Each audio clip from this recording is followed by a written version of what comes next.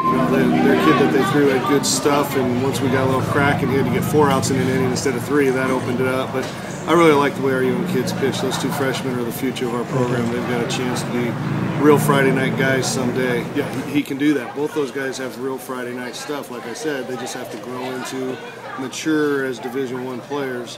But it's on its way. Games like this go a long way. Coach Rousey called a good game, and I want to thank him for that. And what helped me today was using focus tools, which we practice every day. The goal was pump, first pitch strikes, make sure I hit all my zeros, and whatever Coach Rousey calls, I hit the pitch.